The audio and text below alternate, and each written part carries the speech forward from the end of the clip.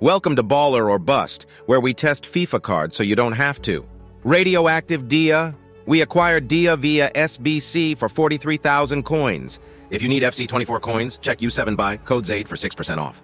This is one EA put out there just to put out some sort of content. I guess they could have built this car much better than this. He's got low agility and balance, terrible curve, 81 composure, so his ability is inconsistent, and a 3-star weak foot.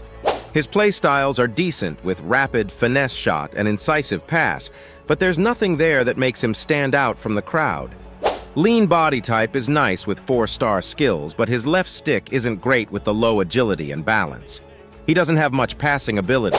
In terms of shooting, no long shot ability, the 3-star weak foot stinks. And on his strong foot, the finishing really isn't anything special. He's pretty quick because of his pace, and he's got a good amount of strength, which does combine well. But besides that, it's a very basic card with nothing unique to make it stand out, and it's got a fair amount of downside with the lack of composure and weak foot. You are better off just using Leo if you need a Serie A left wing. This card is okay, but bland and poorly built.